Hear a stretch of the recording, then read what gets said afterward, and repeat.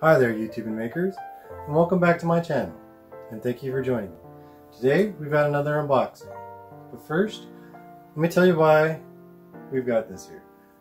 I've had this Starrett Vernier Height Gauge, catalog item number 454, a 24-inch model, for better part of 10 years.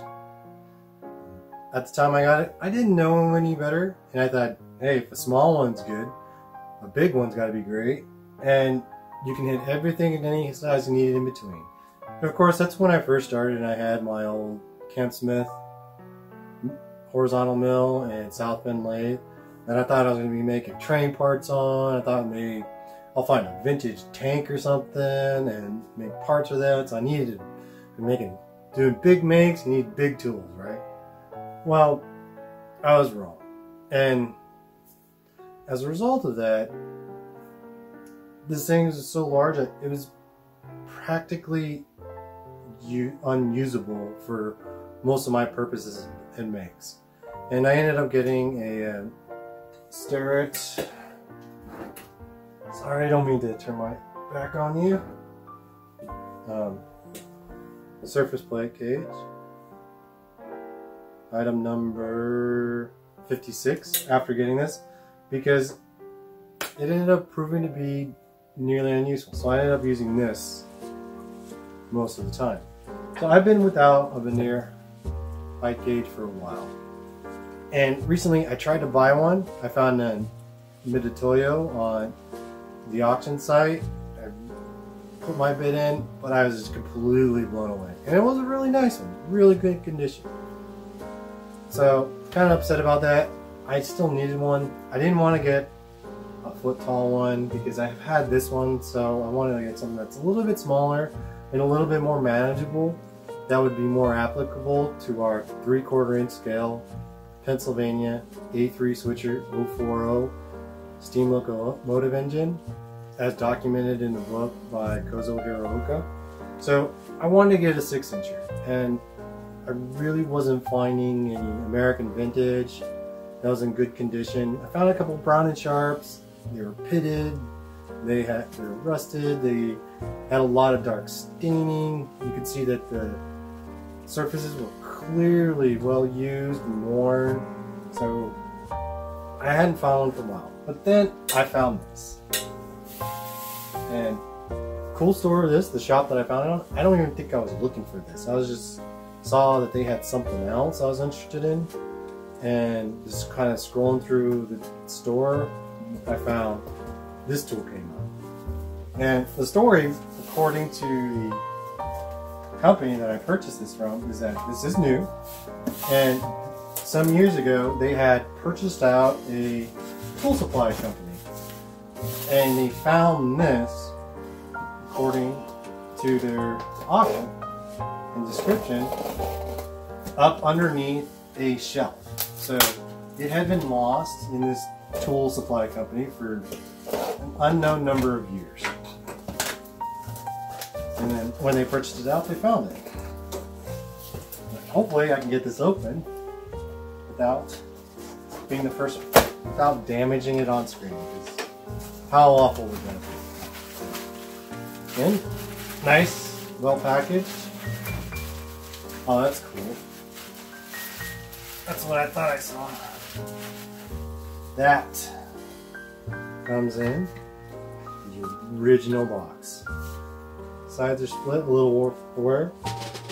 Starrett, case number 354, 6-inch one only, Vernier Height Gauge. Look at that. Look at that old, nice vintage tank. A few little repairs in the corner on the box, but then again, I'm not buying this for the box. Let's see if there's anything else. No. All packaging.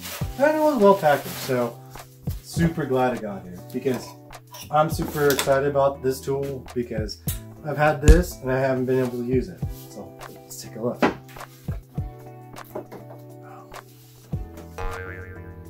I'm not being weird, okay? That is real leather. You can just smell it. I think it's real leather. Beautiful.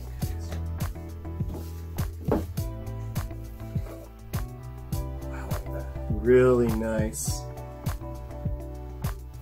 hardware, brass hardware, Starrett on the surface. Beautiful case. Wow. Let's take a look inside.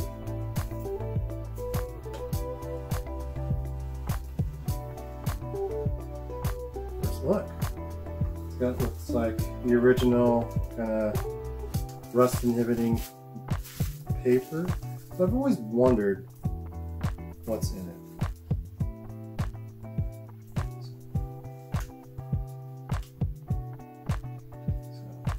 With the scribe. Again, you're here to see this. Lord help me if I drop it.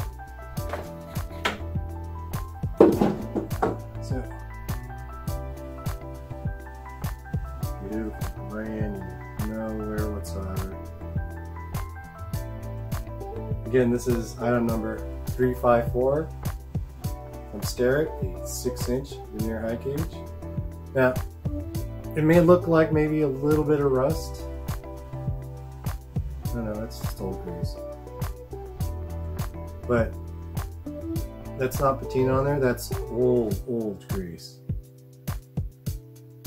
Don't see any rust. I think this is old grease on the bottom, but it's right in here, so it's not on anything that's going to affect its performance. But it just rubs right off, so I think it's dried out grease. Here, let's taste it. No, don't taste it. That's bad. Really bad. Beautiful. That's going to clean up wonderfully. Let's see if there's anything else in this case. Let me point out the scribe. Not sure what was here. Something's missing. I bet you it was a smaller version of this.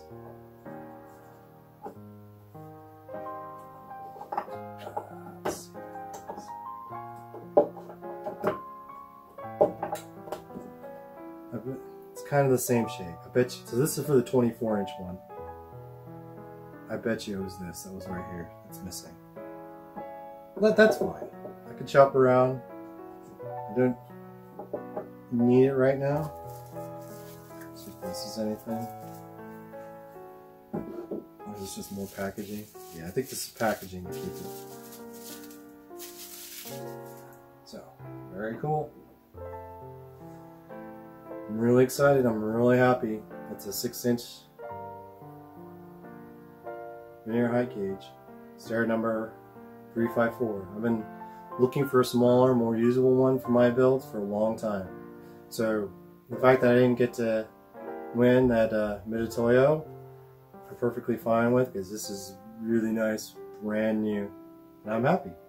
I'm really happy and excited. And I can't wait to show you guys, and I can't wait how to use it, and I can't wait to use it on our Kozo Hiroka, Pennsylvania A3 040 3/4-inch scale switcher steam locomotive engine. And apply this to other builds and makes in the future as well.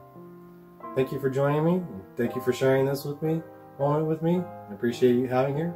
Be sure to hit that thumbs up, subscribe, hit that notification button to be notified whenever we post more content, and please feel free to share my video. Thanks for joining me. Stay safe, stay healthy, and keep making chips.